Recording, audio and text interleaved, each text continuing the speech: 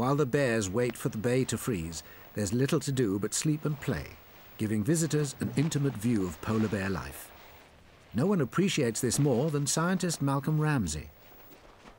In the summertime when we're working, it's at the time the bears are just coming on shore, and we've caught individual bears, probably on the day that they arrived ashore, in exactly the same spot that we've caught the same bear in previous years. The sea ice, remember, is not solid, so the bears are moving over a huge area, the size of Great Britain. It's on a substrate that's constantly moving, particularly in summer when they're about to come ashore. The ice is very broken up. Where the last vestiges of ice are found can vary by several hundred kilometers from one year to the next. And yet, they can swim right ashore in this, what is to us, a featureless environment, and know where they are. Malcolm's been following these animals for 20 years. They still surprise him. Every year I find that the bears do something quite extraordinary.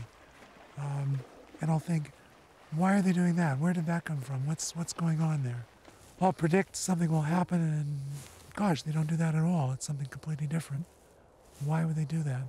So I find it's no end of excitement to work with an animal in which every year I feel I know less and less about it.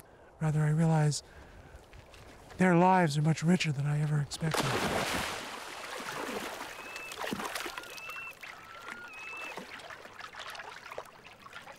There's no doubt about it. Polar bears are full of surprises.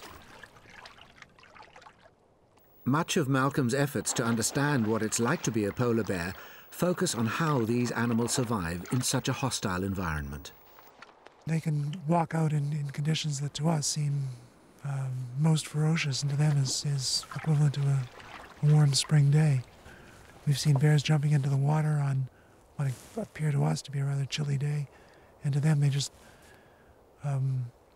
leap in to chill down or to have fun swimming in the water.